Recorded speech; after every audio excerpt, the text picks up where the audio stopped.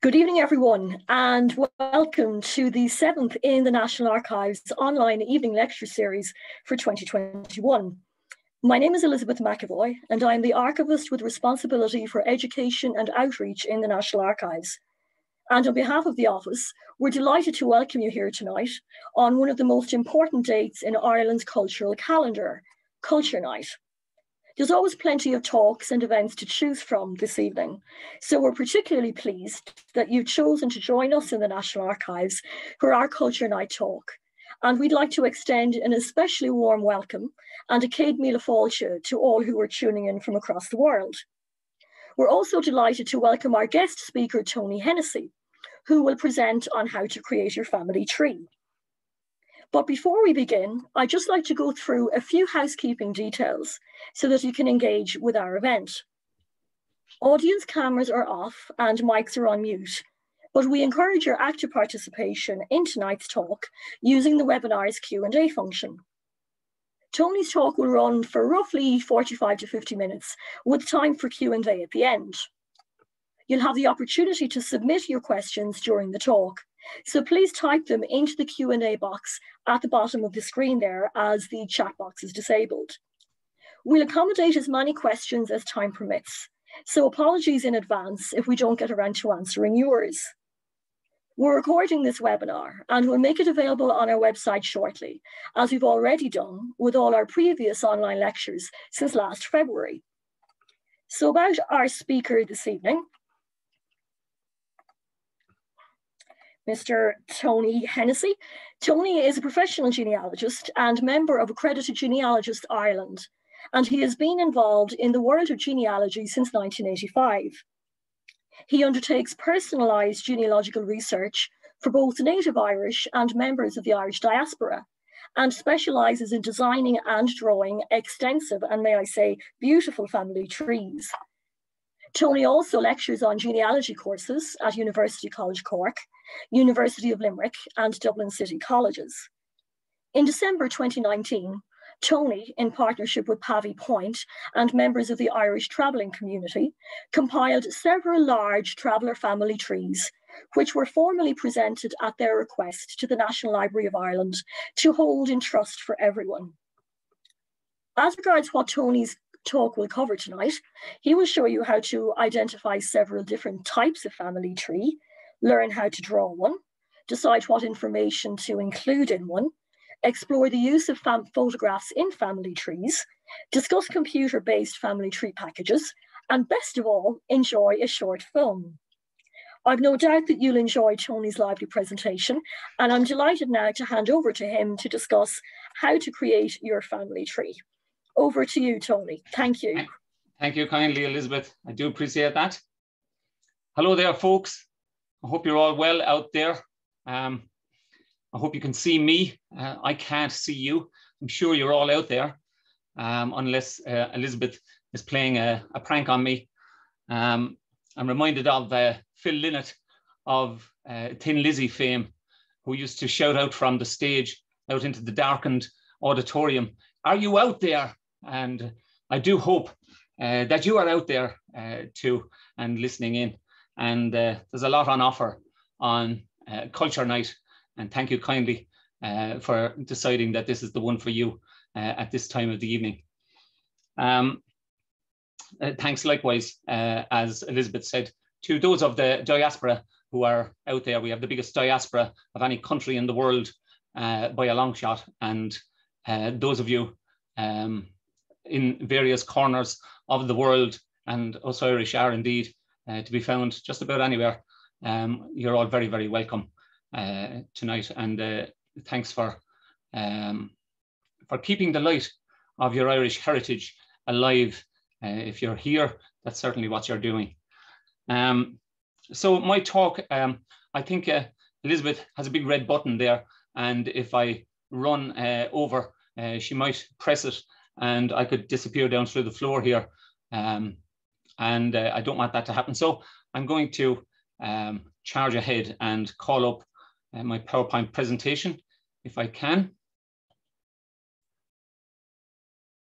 Let me see. Perfect. Is that okay, Elizabeth? Absolutely. Okay, I have this window here, which I need to, yeah, okay. Very good. So I hope you all see that nice and clearly, how to draw a family tree. And I'll push on. I'm going to start with 3 questions. And the first question is, have you been researching your family history for years and years? The second question, are the results of your life's work to be found in shoe boxes on a shelf under the bed and in a wide assortment of files? And thirdly, are you the only person in the world who can make any sense of it all? And I would imagine there is a few of you nodding your heads there. But if the answer to all of that is a resounding yes, well, then it is time for you to draw a family tree. And when you draw a family tree, 3 good things will happen to you. It's a little bit like those chainmail things. If you don't send it on, you get bad luck. If you send it on, you get good luck. And 3 good things will happen to you if you do your family tree. And I'll tell you what they are. You will immediately feel a wonderful sense of relief as your work has been saved forever in an easily accessible form. And I vouch for that myself. You can hang your new chart on the wall, which will bring you contentment and joy. Who doesn't want that? And you can share your family tree with your extended family, who will be delighted and who will remember you with great fondness and appreciation for generations to come. So what's not to love about all of that? And for those of you who haven't been doing your research and are new to it, I do believe that what you're going to hear tonight is will hopefully send you on the road as well. So in this talk, we will do the things that Elizabeth just said I was going to do, and I hope I do them all. We'll compare some computer-based family tree packages briefly. We'll identify 3 types of family trees. We'll learn how to draw a family tree. We'll discuss what information to include in a family tree, and we'll explore the use of photographs in a family tree.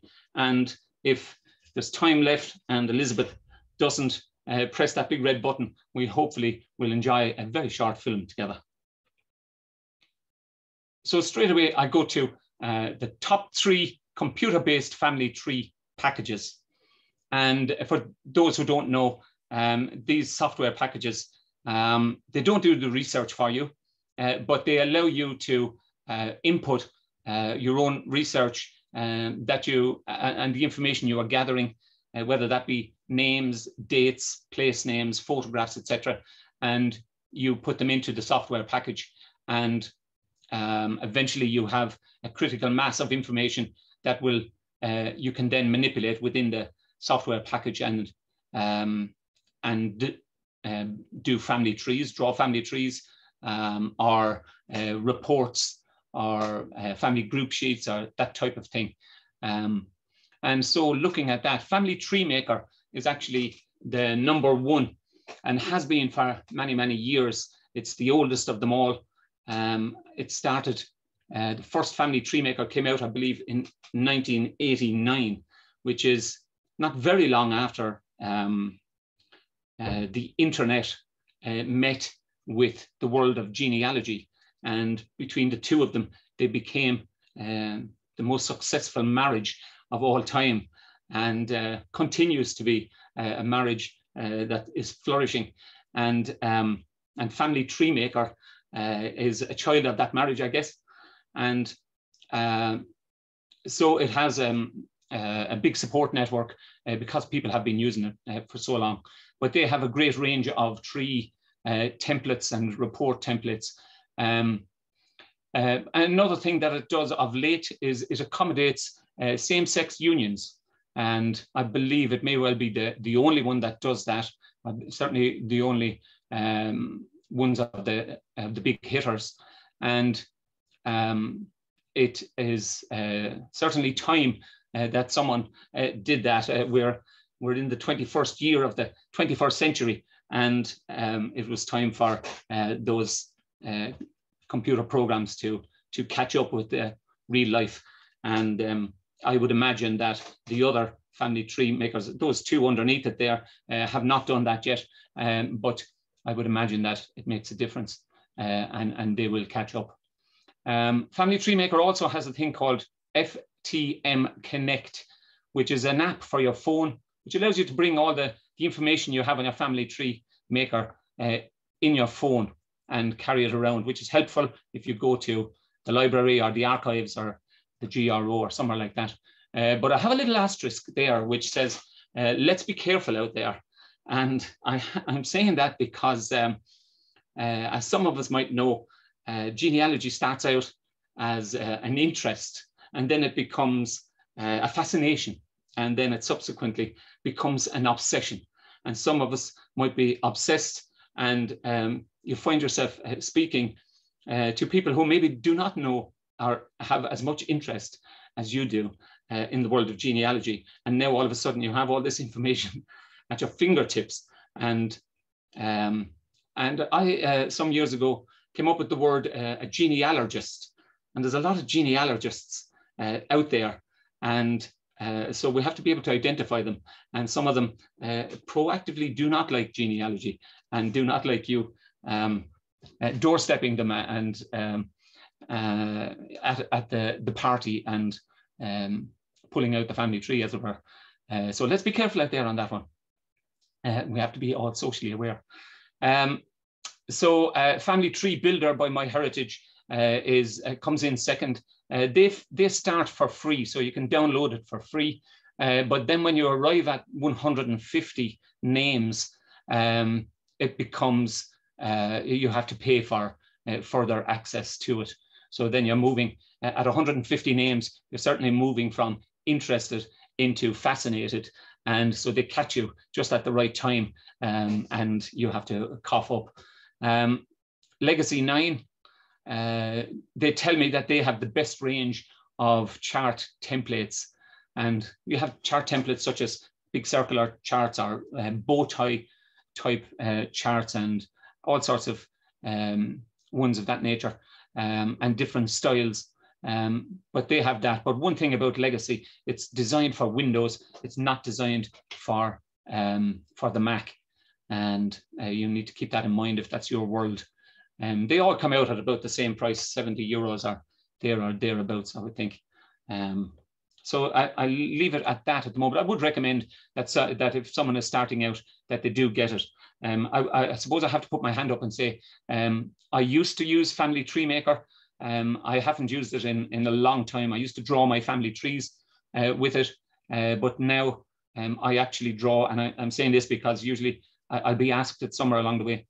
I draw my family trees using an architectural drawing package called Vectorworks, which gives me more freedom than I had with Family Tree Maker when it comes to drawing bespoke family trees. But I will say that I'm always looking over my shoulder, and I'm sure eventually all these Ancestry and Find My Past will have a facility where someone presses a big red button and the perfect family tree pops out of the printer.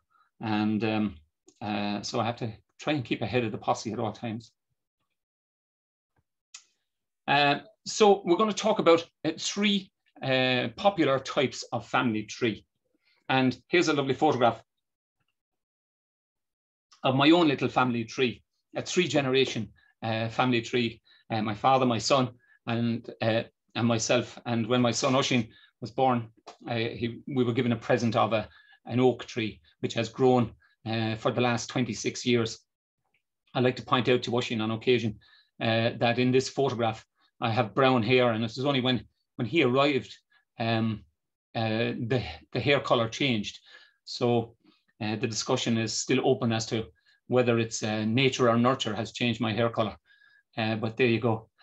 So we have 3 types of family tree that we'll look at: a descendant tree, an ancestor tree, and an hourglass tree. And they are very popular types. And so I look at, firstly, the descendant tree. Here I have a very basic 3-generation tree. And with the descendant tree, you're looking at one branch of the family only. And in this case, the primary couple is at the top. So it might be if you can get back as far as your great-great-grandfather, well then it could be your great-great-grandfather and grandparents and their children and their grandchildren and all the way down, but it doesn't go through the other great-great-grandparents. So it's one side only. And just to walk you through this a little bit, because what's very important is the line work. And I can't emphasize that too much. The line work has to be correct. And if you get the line work correct, it doesn't matter how big or small you wish your family tree to be, it should be still readable and correct once the line work is done. I think my biggest one to date is 18 generations, and the line work is just the same right through. So in this case, we have Malachy Whelan and we have Catherine Murphy, and a little equal sign there between the two of them.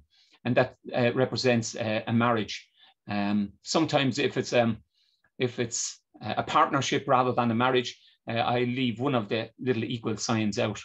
And dare I say, if it's a gay marriage, I don't do anything. I just leave the equal sign because they're married and it doesn't make a difference. So there's a line that comes out from the bottom of the equal sign and descends down to the horizontal line. So that line doesn't come down from underneath Malachy or underneath Catherine. It comes down from the bottom of the equal sign. And so in this case, I'm showing 3 children. We have Michael Whelan, Kitty Whelan, and Malachy Whelan. And the little lines come down into the middle of their names. And Michael Whelan is married to Agnes North. And needless to say, Agnes North doesn't have a little line coming up there because she is not a child of the above marriage. And onwards we go then down from Michael to his children. And we have 4 children here, Louis, Sean, Catherine Whelan, and Frank Whelan.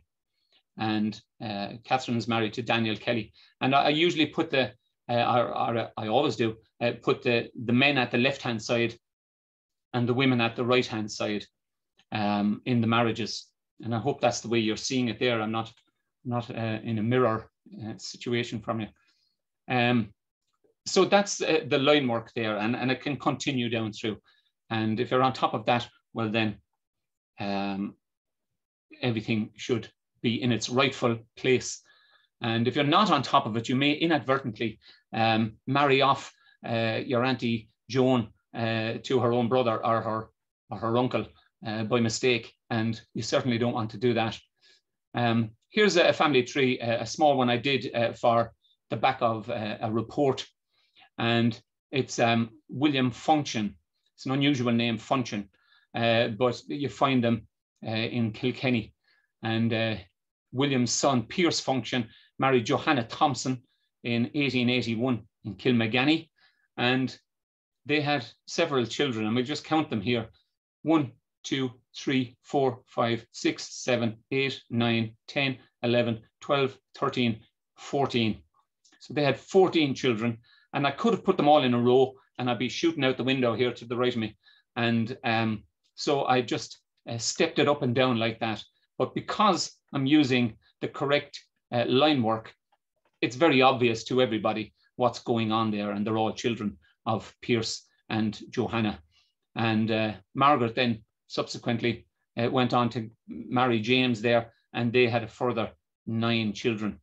So I'm just going to take a stab in the dark here and have a guess that this is a good Irish Catholic family. Sure it is. So then we come on to the ancestor tree, and the ancestor tree starts at the bottom. And in this case, for this little example, I put myself here at the bottom, and so it comes up with my father, my mother, my father's father, my father's mother, my mother's father, my mother's mother, and on it goes. So what you have, in fact, are all your direct ancestors are in the ancestor tree. And what you don't have in an ancestor tree is you don't have your father's brother. or your mother's sister, or your grandfather's brother. They're all directly related. So your DNA comes down actually through directly through these. And again, we look at the line work here. The line comes up. There's a few different ways of doing an ancestor tree, but this is very much the most common one.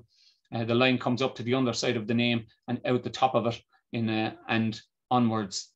And that's the way it goes. And have I a little example? There's an example of just a little bit more advanced. My darling mother there at the bottom, Breda O'Connor. And so on the left-hand side, we have her father, then his father, then his father, all of them. James O'Connor, my grandfather, great-grandfather, and great-great-grandfather, which thanks very much, lads. No complications there. And then on the right-hand side, you end up with your mother's side. And of course, all the surnames changing there along the way. I added a little bit of color to the generations just to bring a bit of visual clarity. And that can be important at times. So that's a pure ancestor tree. You could, of course, do what I call an ancestor plus tree, which is all the direct ancestors and their brothers and sisters. And it becomes obviously a much bigger family tree, but it's certainly a doable one. And you're getting, so you're getting everyone in there, most people anyway. But this is purely an ancestor tree. The only people that you can actually authentically put into an ancestor tree would be brothers or sisters of the primary person. So in this case, it could well be, I put my mother's brothers and sisters in there, and obviously the direct ancestors would be their direct ancestors as well. And so thirdly, we come on to an hourglass tree.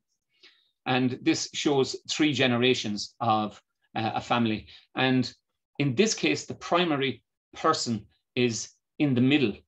And an hourglass tree, quite simply, is an ancestor tree sitting on top of a descendant tree.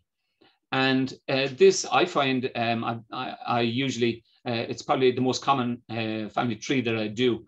And if you think of something like Granny and Granddad's 40th wedding anniversary or 50th wedding, golden jubilee, whatever it might be, you have the primary couple in the middle. And so you have Granny and Granddad in the middle, and then their respective parents and grandparents up over them, and then their children and grandchildren, and possibly 2 or 3 great-grandchildren underneath. That, for me, I draw family trees all the time. That would be one that's very commonly requested. In this case, again, looking at the line work, in this case, this is the primary person here is Daniel Kelly, my father-in-law, and it shows his father and his mother, and then he's married to Hrini Whelan, who, by an amazing coincidence, is actually my wife's mother. And they have 3 children, very beautiful Caroline Kelly and her 2 almost as beautiful sisters, Sue and Jilly.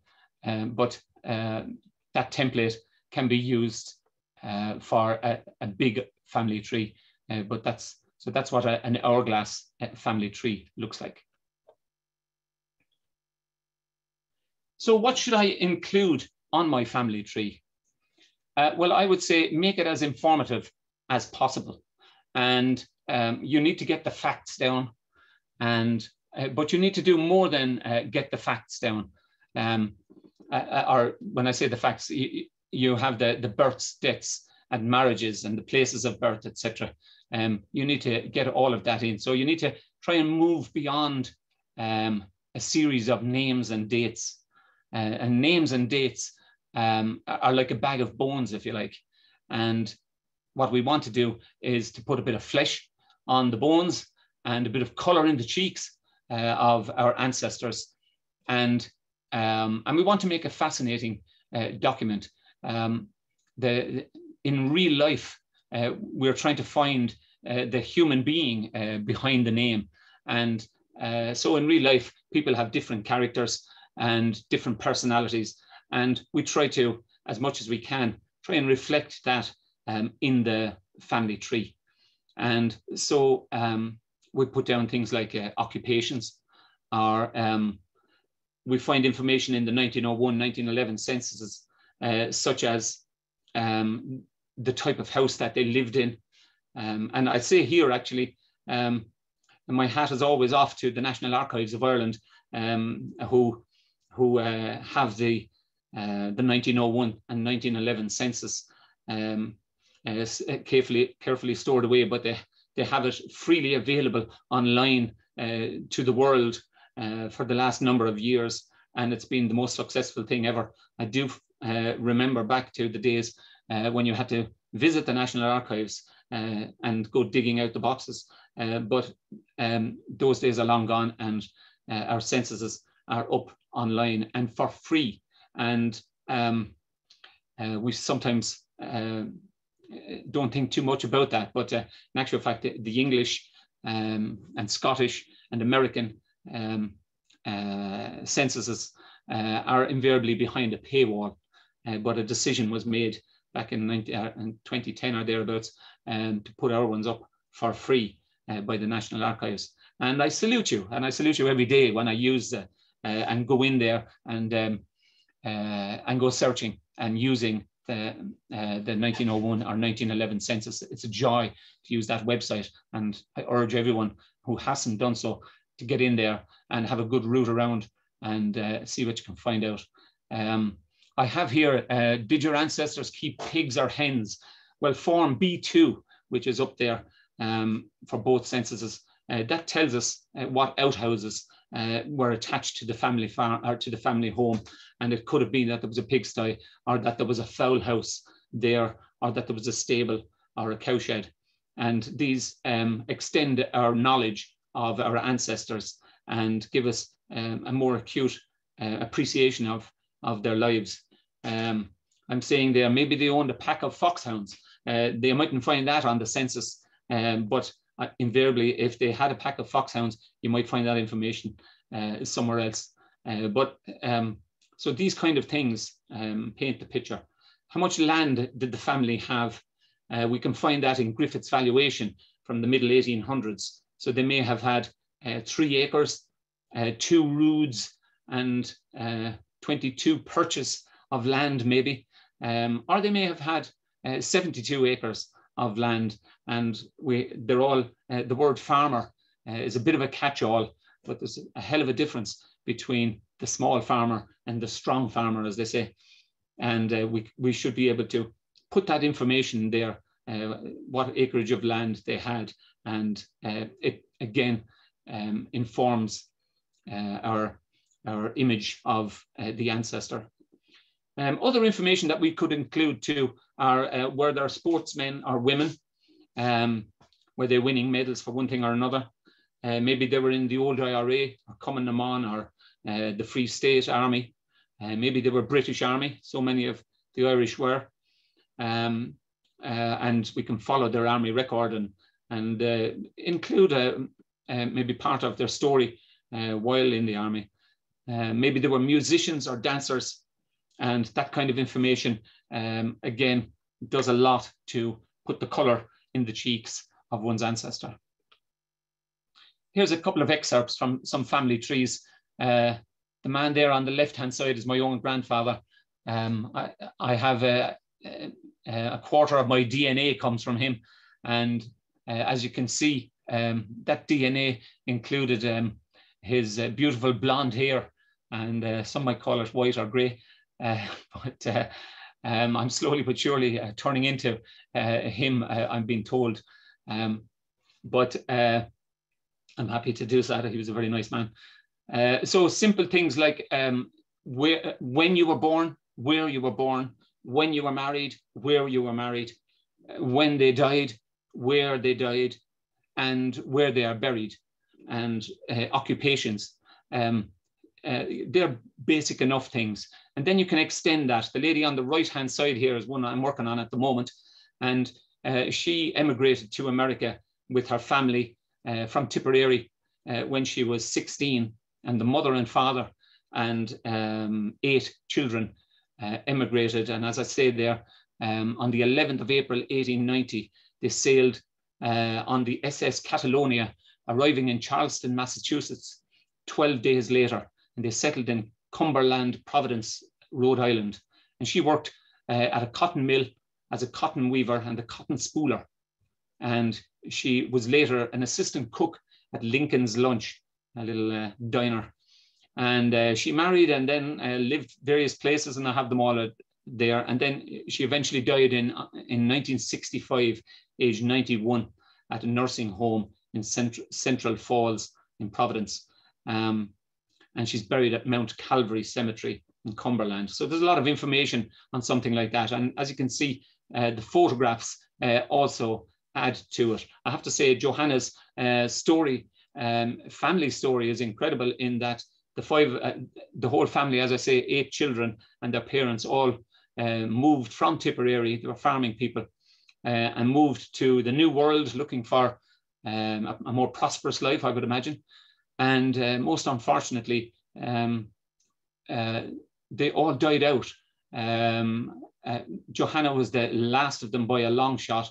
And there were 2 marriages of 2 of the children.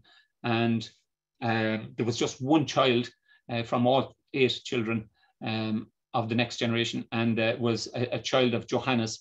And he married, but he never had children himself. And so of the whole family, they are now have died out in Rhode Island, virtually within 1 generation, which is incredible. I did a family tree for the Beatty family, who once upon a time lived in Fitzwilliam Square in Dublin. And I suppose the most famous person on the family tree is Admiral David Beatty, who was first Earl Beatty. And so I have some information there. He fought in the First World War in the Battle of Jutland and made his name there as an admiral. And he became Admiral of the Fleet after the First World War, and a bit of a hero. And was created first Earl Beatty, Viscount Borrowdale of Wexford, and Baron Beatty of the North Sea and of Brooksby. So quite a mouthful there. And he was held in the highest of regard and was buried in St. Paul's Cathedral when he died, and had a state funeral. But another little thing which I liked and put in on the family tree is that Admiral Beatty wore his hat at a jaunty angle, which became known as the Beatty tilt. And he also had his uniform jackets tailored for 6 buttons instead of the regulation 8. Not very academic information, but it certainly puts a bit of colour in his cheeks. And despite the fact he was Admiral of the Fleet, sounds like he was a bit of a anti-establishment within himself as well. Maybe it's the Irishman in him. But yeah, by all accounts, the Beatty tilt became something that everyone started doing back in the day at that time. And then the little chap here beside him, it's a young photo, but he lived, he was 34 when he died, Henry Longfield Beatty. He's a half brother to Admiral Beatty. He was 30 years younger. But he had a tragic situation where in 1935, he was flying a flying boat, and it crashed into the side of a mountain near Sicily, and all 8 of the crew were killed. And then, as I read here, a few days later, after the tragedy, in a bizarre and tragic twist, 2 sisters who had become acquainted with the pilot and co-pilot in Naples within the previous fortnight, they jumped to their deaths from an aeroplane in a double suicide. So quite tragic, but utterly fascinating at the same time. And so I included it on the family tree, but very striking. Yeah, there you go. Yeah, just to say that all that kind of information, don't be afraid to put it on your family tree. It makes for a fascinating document, and no harm. So I want to talk about photographs for your family tree. Here we have a lovely big photograph of my granduncle Mikey, Big Mikey Hennessy. He was married in 1940, and so we have a formal portrait. And then if you scan that to a high resolution, you can crop all these little photographs out of it and use all these individual photographs in the family tree. Here's one I prepared earlier, as they say. I did this for my darling mother for her 80th birthday a few years ago. And it's her own people, as they say, the powers of Whelan's Bridge, Kilmeaden and Waterford. And the first thing that one notices, and she certainly did, I didn't pay too much attention to it, but it was remarked by herself and her brothers, was that we have 12 brothers and sisters here, and I got photographs for all but one of them and put them all together here. But with a big family, a lot of you may well know that some of them are gone before the young ones come along, and to have them all in the same place at the same time is virtually impossible, certainly back in the day when immigration was a big thing. And this family was no different. And but when I gathered all the photographs and put them all together, symbolically at least, it actually brought the family back together again. And that was something that was very much appreciated by the children of these, all my granduncles and granaunts, and certainly was remarked upon. But as you can see, a photograph, it can bring people into a family tree. People, I would imagine, like ourselves here, yourselves at the talk here tonight, you have an interest in family history, so you would probably have a look at a family tree that doesn't have photographs in it. Whereas some of those other people, the genealogists, they may show an interest when they see the photographs, and it's like a bunch of keys, if you like, where they open the doors to the understanding of this, and all of a sudden they're kind of going, well, that man there, he was my grandfather's brother, I didn't realize that, and that's where he came in, and they're his children there. Oh, that's how that's all connected. And you have this understanding, and the photographs bring us into that and make it easier for many of us to understand the family history. And there's some beautiful old photographs all around the edge there, and some of those family tree templates that are available should be able to allow that to happen these days. Here's a family tree I did for Marty Welch, the mayor of Boston. He became mayor of Boston in 2014, but he's now the Labour secretary under Joe Biden, just of late. And but his story is quite fascinating. He was born in Boston, but his father and mother, both of them were born and reared in the depths of the Connemara Gaeltacht, and both of them very much native Irish speakers. And they lived about 15 miles apart from each other, but never met until they bumped into each other in a dance hall in Boston, and married. And so when Marty came along, he was reared through Irish as his first language in Boston, and he is very much a fluent Irish speaker, I understand. And his father was very much a working navvy, and worked hard all his life. But John Welch, his father's name, but locally within his own people in Connemara, he would have been known as John Vorteen Tom, which is John, the son of Martin, the son of Tom. So his name is actually like a little family tree in itself.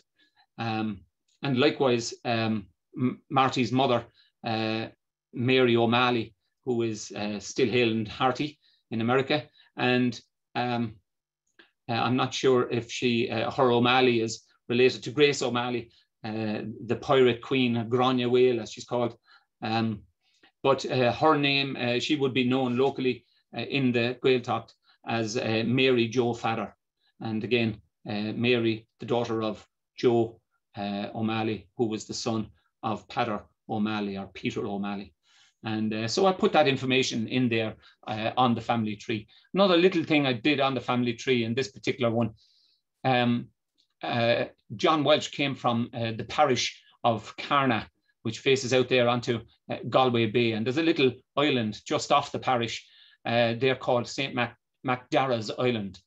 And in the 6th century, St. Macdara founded a little monastery there and is buried there still. And there's a beautiful ancient little church. You see it in the photograph there, standing there on the little island, which is uninhabited. And tradition has it that when the sailors and fishermen pass by, out of respect, they dip their sails as they pass by. And I found a little poem to that effect and just put a few words from the poem on it. And the poem says, "The boatman on his daily quest upon the endless, boundless sea, when passing St. Macdara's Rest, there dips his brown barked sail to thee." And so I know that that would mean something and mean a lot maybe to Marty Walsh and his family. I do a lot of, as Elizabeth alluded to, I do genealogy work with a traveling community, and I'm proud and honored to be doing so. And here's a family tree that I did with a group down here in Waterford, and it turned out well, I think. Some beautiful photographs were gathered. There's a lovely studio photograph there of Maggie and Hanny O'Reilly, as you can see.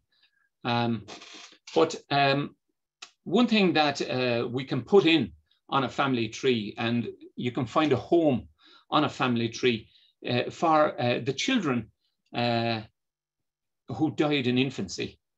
And you certainly don't have to be a traveller to have a child dying in infancy. We all have that story within our own families, or the vast majority of us do, certainly. And not only our own generation, but more so the generation that went before, or the generations that went before. And so many, very often, those children are quietly remembered, but rarely spoken about. And so I like to see, can I find the birth records of those children that died in infancy, and then the death records, and they will give a date of birth and a place of birth, and the date of death and a place of death. And they will also then tell you that the child may have lived a couple of days, or a couple of weeks, or maybe 3.5, or however old. But it is a nice thing to put them on there. They are actually part of the family story, and the family story is incomplete without their little story. And so a family tree is one place where they can be acknowledged and included within the family. Another thing also is that, and I'm looking at traveller family trees, there's an awful lot of hardship and tragedy within them. And the scourge of suicide is, within the travelling community, is something like 6 times more than the settled community, which is an incredible statistic. And we find that some people, that the pain that brings, a person becomes silent and unable to speak the name, as it were. And whereas a family tree can represent that family and put that person in there, and maybe their photograph, and acknowledge them. And so a family tree moves beyond being just a record of some of the family story, births, deaths, and marriages, as it were. it becomes a document of remembrance. And there's a healing in that, and there's a power in that. And for someone to have a family tree like that, maybe hanging on their wall and passing it every day, it helps. It helps. And so it's an aspect of genealogy that I bump into from time to time, and I do what I can in there. I was asked to do a family tree for Bernie Sanders and his wife there a few years ago, and I was happy to do so. And they were here in Ireland, and I met them in Dublin, and I was honoured to do so. Bernie Sanders, obviously, he doesn't have many Irish roots himself. His father was a Polish Jew from the town of Slopnice in Poland, and he travelled from Poland through Belgium to America in 1921, just as a 16-year-old, and he travelled alone, and he followed his brother to America. But they left another brother, a half-brother, Rummick, behind in Slopnice, and he lived there. And when the Nazis arrived, as they certainly did, in 1941 they rounded up all the young men and older men of the town into the village, into the town square, and they shot and killed 400 of them. And unfortunately, Rummick was among those. And in actual fact, Rummick's 11-year-old daughter, Helena, she suffered the same fate at the hands of the Nazis. And that information I put in the family tree, and Bernie was very thankful for having put it in there, I have to say. I won't say that he has a huge interest in family history himself.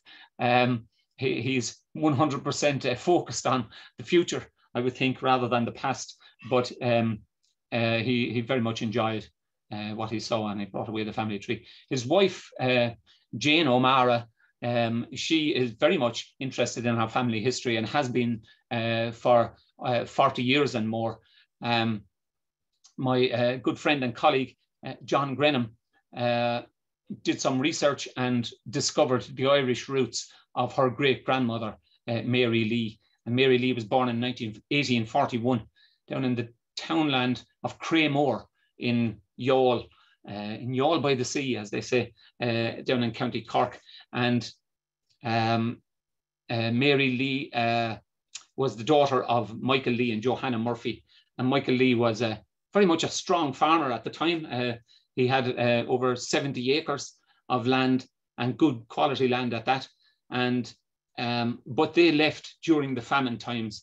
They were gone before the Griffiths valuation was published in 1851, I think it is, for that area. But I did find them, or we did find them, in the house books, the valuation office house books. So just at the turn, there they were, and there they were gone. So I discovered, I met the lady who lives in the and farms the same 70 acres, and the house that Mary Lee was born into in 1841 was still standing up to 1981, and the lady who owns it and who I met was actually born in the house, and she subsequently knocked it down and built a bungalow beside it, as so many did. And but I went down there the day before I met Jane, and I discovered that the old farmyard is still there, and the gable end of the original house is still standing. And I took away 4 stones, small stones. I didn't want the gable end to fall down. And at the end of our little chat, I took out the 4 stones and I gave them to Jane, and it kind of knocked her head off, I'd be very honest. And tears were shed by more than one person. And but it was a nice finish to it. And on my family trees, I invariably put this verse from a poem by the Irish poet and philosopher John O'Donoghue, and he wrote a poem called Beannacht, which is the Irish for the blessing. And so this is the verse that I usually put on my family trees, and I send it out to you all here. May the nourishment of the earth be yours. May the clarity of light be yours. May the fluency of the ocean be yours. May the protection of the ancestors be yours. And now I'm going to try and move and show you this little film. And the little film is called How to Draw a Family Tree Without Using Up 4 rolls of wallpaper. And I'm speaking as someone who has been given big rolls of a family tree to try and make sense of. And if the pattern was different, I could have wallpapered the hall, stairs and landing with the size of the rolls, and hard to make sense of them. So my little film is to try and show you how not to do that. So I think I'm going to have to shut down this and let me see. Oh, 1 second.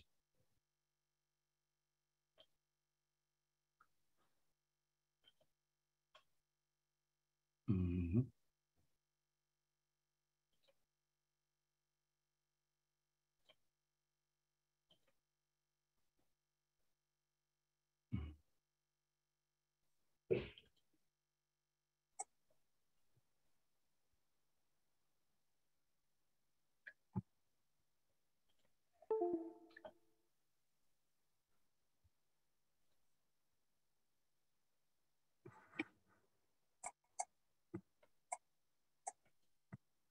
Excuse me, folks, I'm not quite there yet.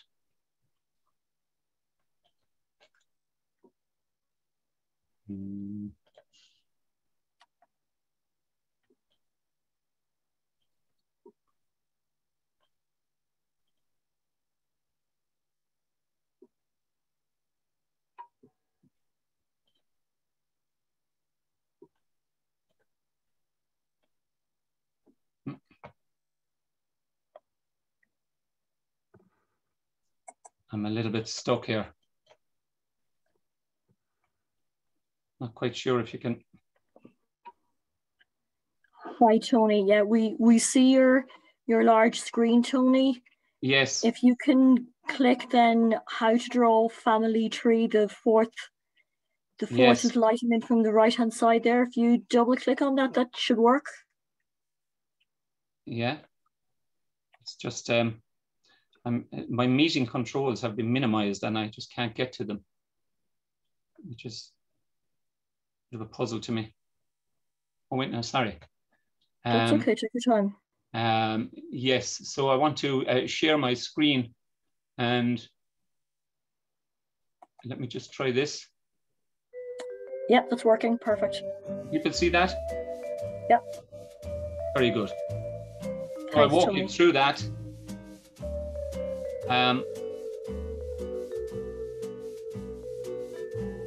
So these are my great-great-grandparents. I'm looking at a different screen here. It's James O'Connor having a little chat there. What's happening?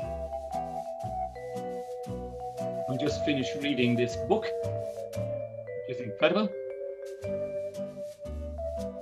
because the 1901 census said I can't read or write. There's a little genealogy joke there, folks. So they had a son, James, and then James had a big bunch of children himself. Here they all come, and all their other halves.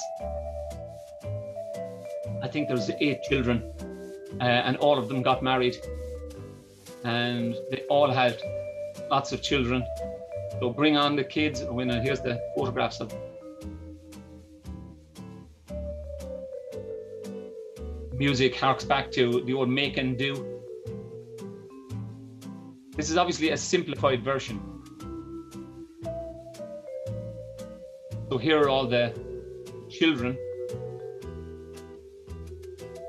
Lots and lots of children. Oh no. have too many grandchildren.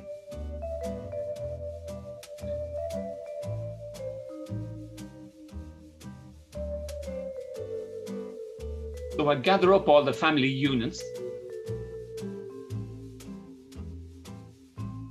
put each family unit on a little.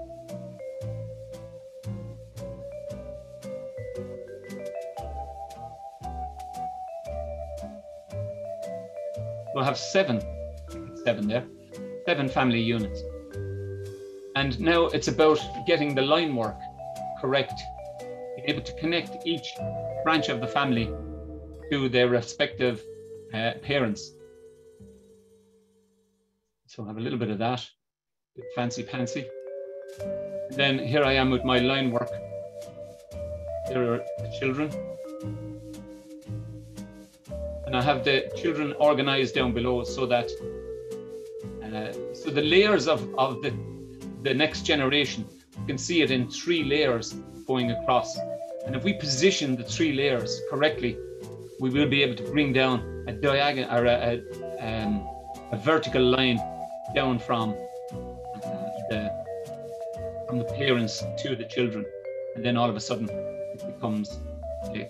I would hope it becomes clear. Well done, well done. I think we're great. It happens. We're great. My great-great-grandparents. Are we great yet?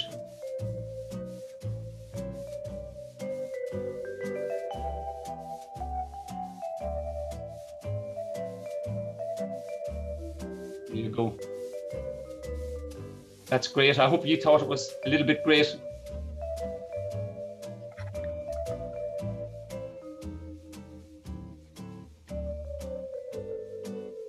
Thank you very much, Tony.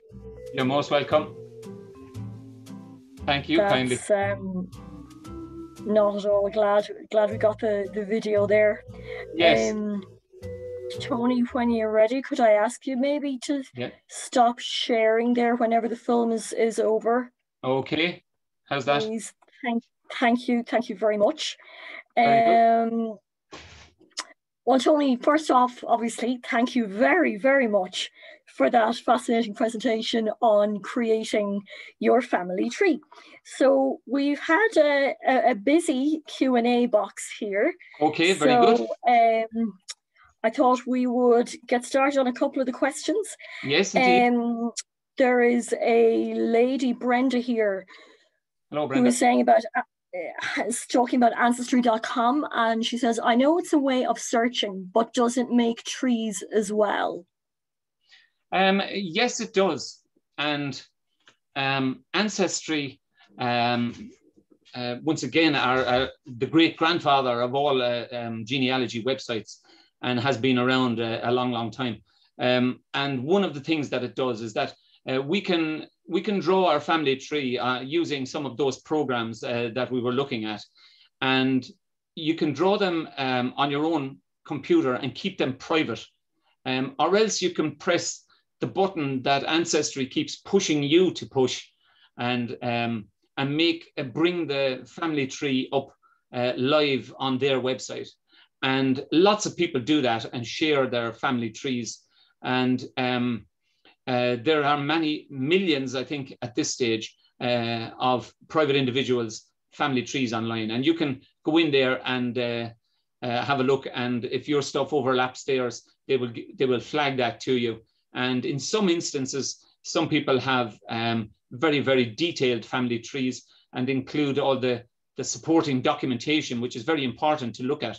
But they also may well have some beautiful old photographs.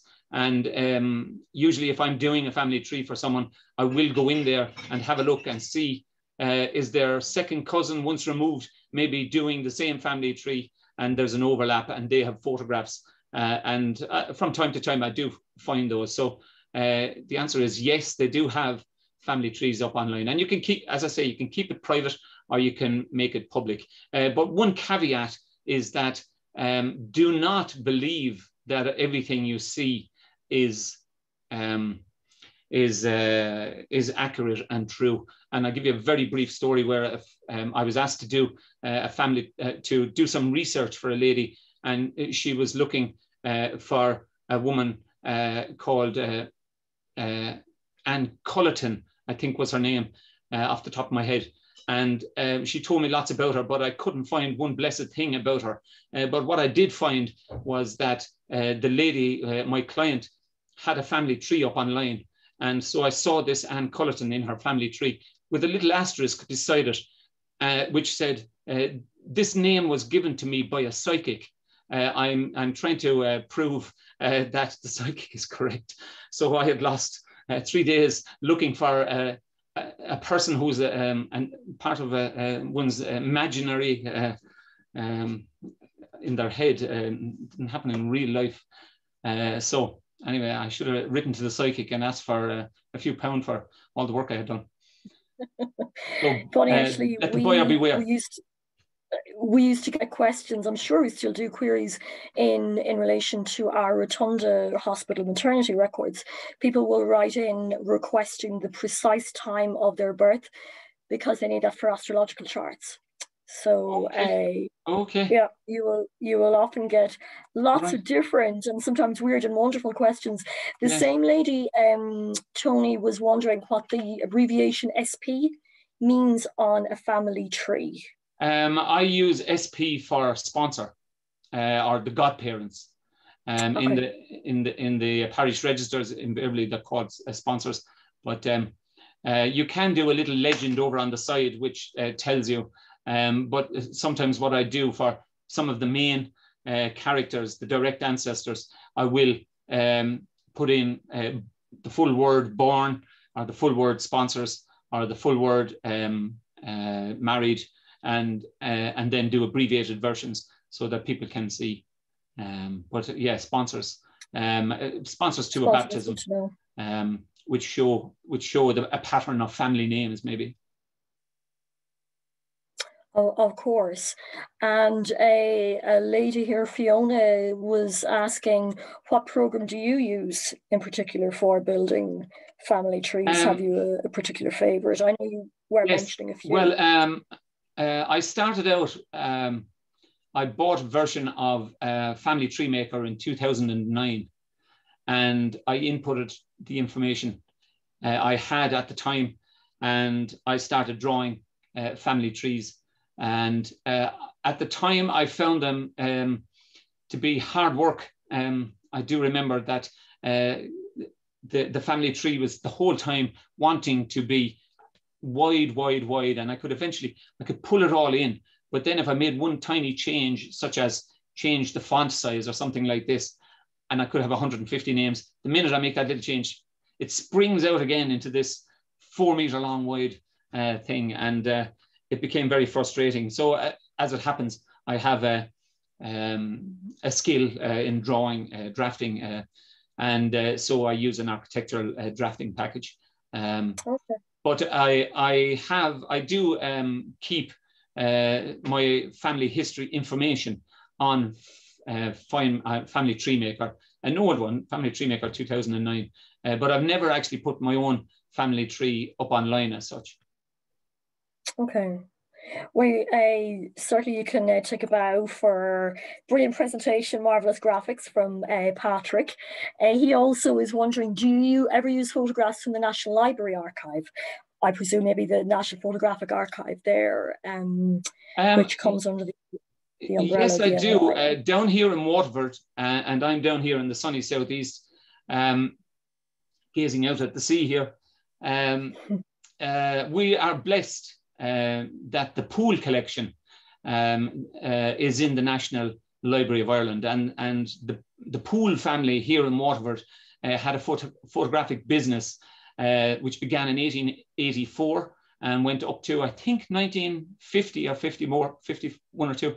And there's something like 65,000 photographs in that collection, and a huge amount of them are Waterford based. Not all of them by any means, and people should look, but a lot of them are based in the southeast. And we have been blessed to find people there in that. And of late, actually, I found a lovely wedding photograph for somebody from 1890, or the wedding was in 1900, and it was a beautiful photo that they hadn't seen before. And these were people who lived in America. And so I got a copy from, a very good copy from the National Library. You can send off and get your copy for, I think it's €20. I get an electronic copy of it, and it's of the highest quality. They do it specially directly from the negatives. Actually, the same Patrick must have some telepathy as well, because he says the pool collection is brilliant for Kilkenny and Waterford, which is just what you've said there. Sure is. There is a lady, Michelle, who's inquiring. Her second great-grandfather came to Ireland from Canada from Ireland to Canada in 1847. Yes. It wouldn't have been the other way around in 1847, God knows. Yes. Are there records of passengers from Ireland from back to that time? There are records, but the records themselves are minimal, and it can be a frustration.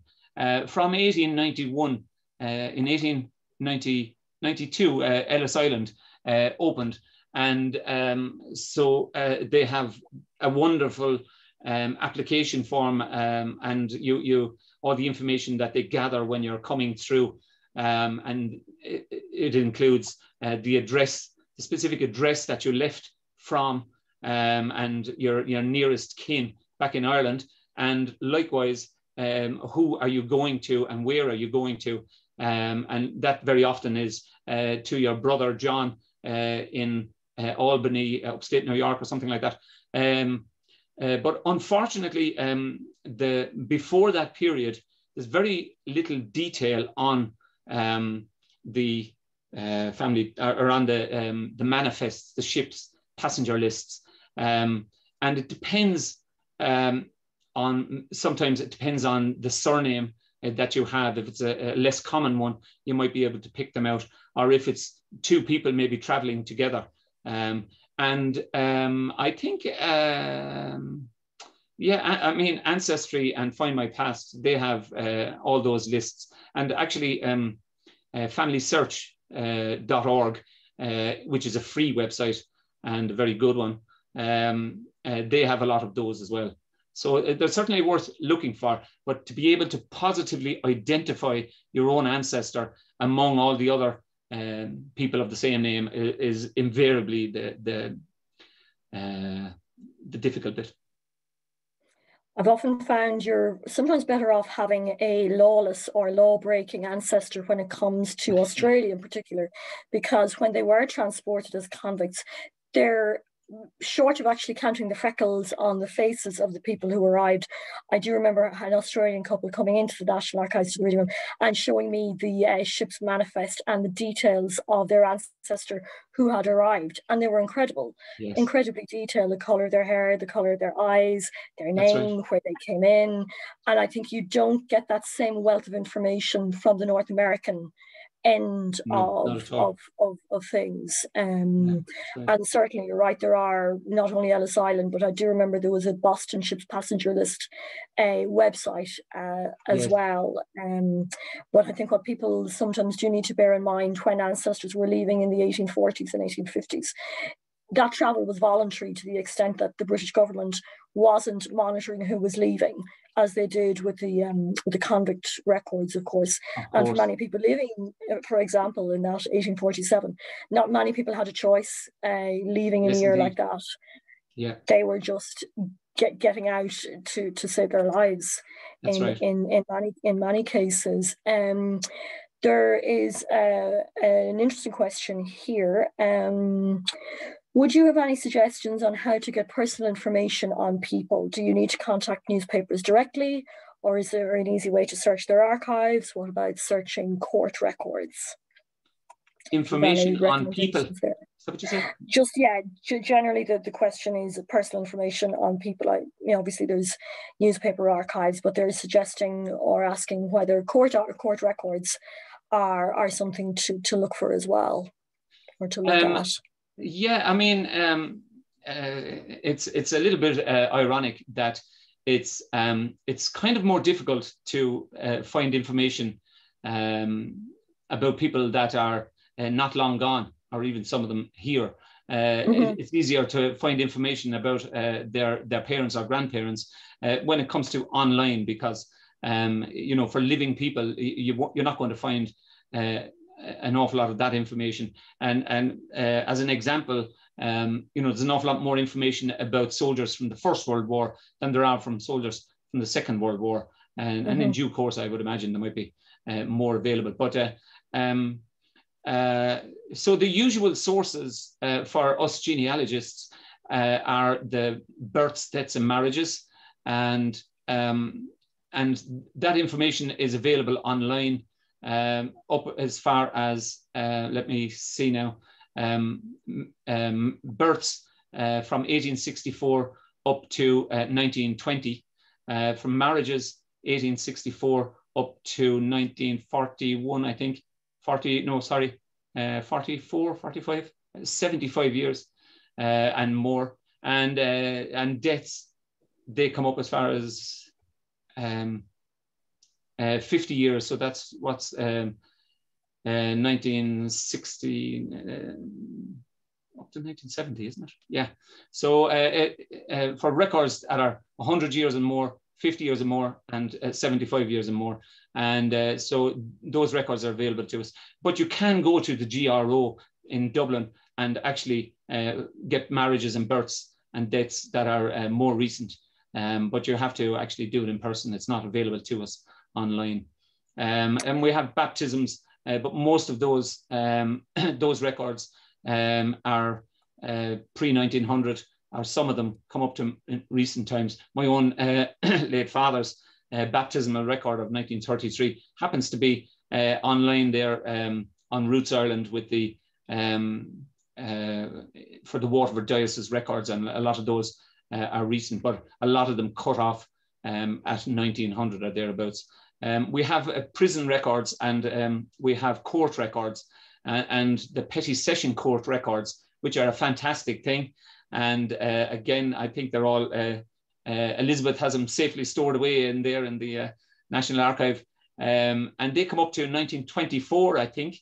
And there's something like 23 million individual records there for the Petty Sessions Courts, which are the smallest courts in the land. So if your great-grandfather left 4 pigs wander in to eat the cabbages of the man next door, and the man next door took a bit of a hump on it, well, invariably, you may well find him in there. And we all can hang our heads in shame, because we will find some people belong to us in there, drunk on the streets, or stealing firewood or something of that nature. 2 questions specifically in relation to the trees themselves, Tony. What's the best way, this is from Kelly, what's the best way to put step relatives or multiple spouses onto a family tree? Well, you see the little equal sign there that I use.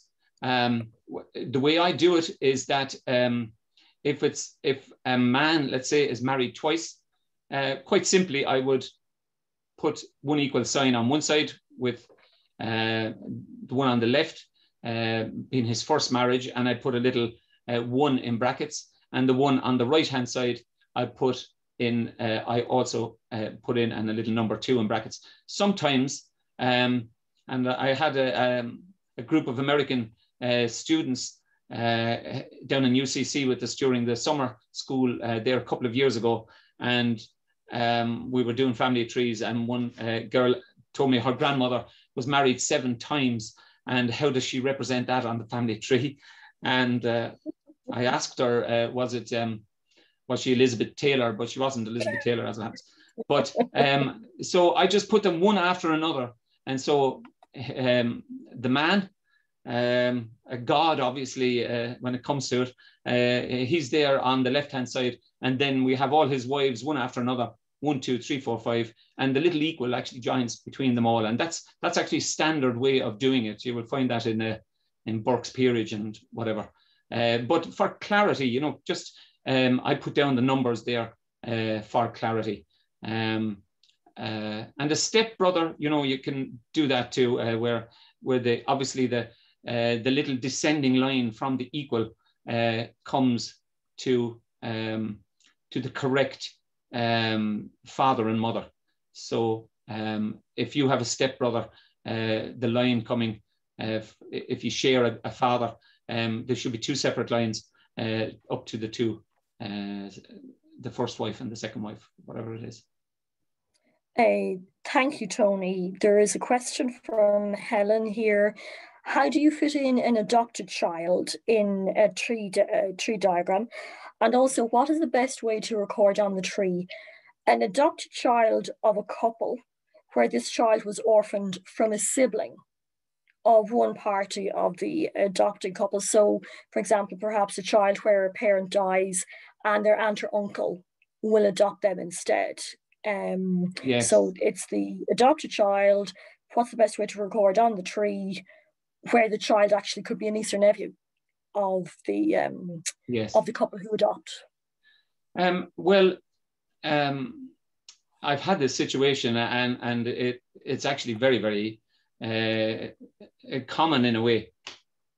And the first thing I would say is that one has to be very cognizant of the sensitivity of a situation.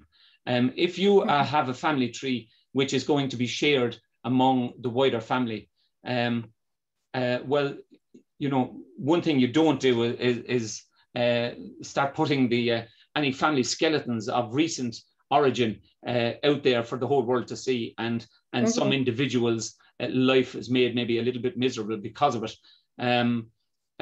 So you have to be sensitive to that, and but very often the information is there. For instance, I had a similar situation not so very long ago, where a child was adopted by the mother's sister and reared as her child, and so I put the child's name under the adoptive parents, and because she was reared as a sister of the other brothers and sisters, but she was formally adopted. And I put that information in there and said, formally adopted, and her birth mother was her mother's sister. And then under the birth mother's name, I put a little note saying that her child was formally adopted by her sister. And so when you read it, it's clear. Sure, yeah. But one thing I will say is that we should try and avoid putting factually incorrect information down. And I would rather leave information out rather than send someone on a wild goose chase or state something that is factually incorrect. For me, as a professional genealogist, I have to be careful that, you know, in all things we put down there, whether it's on a family tree or in a genealogical report, we have to be able to stand over it, and we don't want someone else coming back and saying, actually, you were, that's not true. So each case, I would say, has to be looked at in its own way, and we have to be sensitive to the people, but you should be able to find a home there. But in one case before, I spoke with the person, the adoptee, and I said to him, listen, here's a draft of what I'm thinking of for the family tree. What do you think? And he looked at it and he had to think about it for a couple of minutes, and he said, off with you, you know, publish and be damned, you know. So he was happy, and I showed due regard and a bit of respect for the man, you know. I'm just conscious of the time, Tony. Yes. We're coming up just a little past 7:20. We might take maybe one or two more questions and then wrap things up and let this man have a break. That's okay.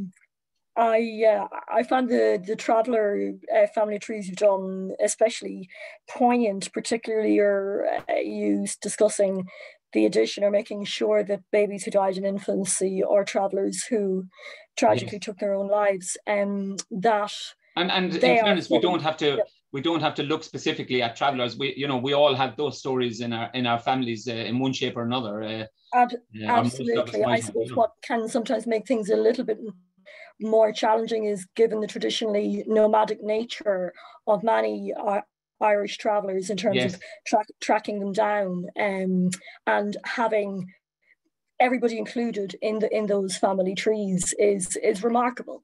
And it's wonderful to hear that they have been presented to the National Library in perpetuity for the Irish people to look at, for everybody to see them. That's right. And actually, we had a ceremony to show that, and Dr. Sandra Collins, the director of the National Library, was wonderful on the day. And as it happens, we had two of the three family trees that were being presented were Collins family trees. But I did make the remark that I'm not 100% sure if Dr. Sandra's ancestors would be found on the Traveller family trees. But I would like to think that any of the young children whose names are written on those family trees, that in their time, that they won't be afraid to come into the National Library of Ireland and call up for their family trees, or dare I say that someday a traveller may well become the director of the National Library of Ireland, and just bringing the travellers and their stories and their heritage into the public domain like that is a very important step. And as I said, it's part of the story of Ireland, and it means an awful lot to the travelling community to be acknowledged by official Ireland, if you like. And Sandra is well known for saying that it's her job at the National Library to mind the story of Ireland, and they can relate to that, and it's great to be able to do it in that way. Oh, I couldn't agree more. Just the contribution of their culture to the enrichment of everybody on this island. Tony, one or two last quick questions. Do you use DNA results in your research? DNA has become an important part of the business of genealogy and the business of, dare I say, selling genealogy and Ancestry. The company Ancestry has come out very, very strong in selling DNA packs and things like that. And those DNA packs and DNA studies, they can leap over a huge amount of paperwork for some people. And again, we're back to talking about people that are adopted, and finding adopted parents can be very difficult going the traditional genealogical route, and virtually impossible in some ways. But a simple thing like someone doing their DNA test and putting it up on Ancestry on their database, which is growing and growing every day, or there are several other ones. 23andMe is another, and